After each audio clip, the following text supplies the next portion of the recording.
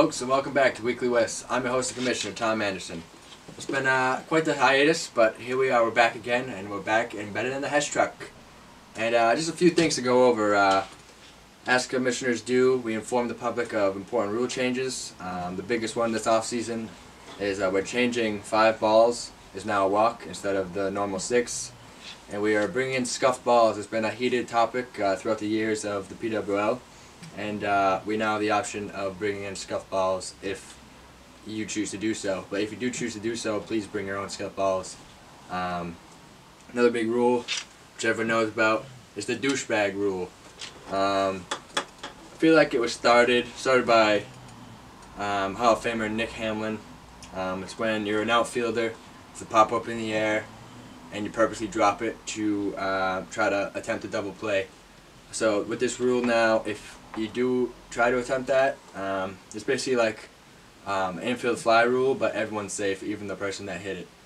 So if I hit a pop-up to the outfielder who tried to purposely drop it, I'd be safe at first, and the runner that was trying to second would also be safe.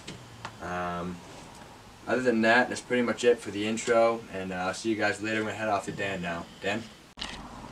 Thank you, Tom. Hello, my fellow Americans. I'm Dan Anderson, and this is the Inside Scoop. Alright, so the draft is going to be Sunday, May 6th at 7 p.m. It's going to be live streamed on Facebook, so make sure you tune in, see what team you end up on. Also, opening day is going to be June 3rd. It's coming up, fellas. Coming up real quick. Be here before you know it. Alright, breaking news. Matt Russell is going to take the 6th GM spot. He is now Team Kielbasa. But the real question is, can he break the curse of the Warriors, who last season went 0-20 after Eric Lear quit? Lots of forfeit games there. Let's hope it doesn't happen to Team Kielbasa there. Also, more breaking news. Nate Powers is stepping down as GM, and Brett Willand is going to take over his spot. We got big shoes to fill after last season, as the Biscuits had a 13-7 season. Can he live up to the hype? Only time will tell. Also, a possible name change for that team will be coming in the future.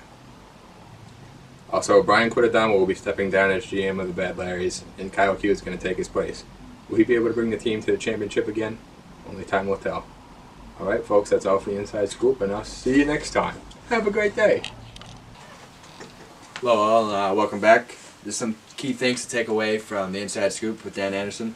The draft will consist of 3 rounds on May 6th, starting at 7 p.m. And the first round looks like the Lemurs have a pre-draft pick due to not keeping anyone. And then the first overall pick goes to Team Kielbasa. Second overall pick is the Llamas. Third, Rhinos. Fourth, Biscuits. Fifth, Lemurs. Sixth, the Larrys. I'd like to reiterate the point that it's never too early to start recruiting. Spread the word. Let's get more new faces in the draft. This is our newest member. He'll be 12 during the season. This is Ty Anderson. Thank you, sir. Anything you'd like to say to the potential GMs that may be interested in drafting you? I have been at most of the games for the PWL, and I have been practicing there, and now is my time to show all my practice. So it's pretty much his time is now. He's ready. We have to take it easy on him. He's a big, strong boy. Definitely won't be the worst person in history. Q Kevin Minot, Q Sage Kamasi.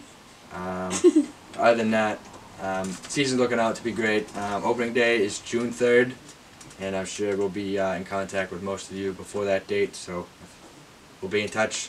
Take care.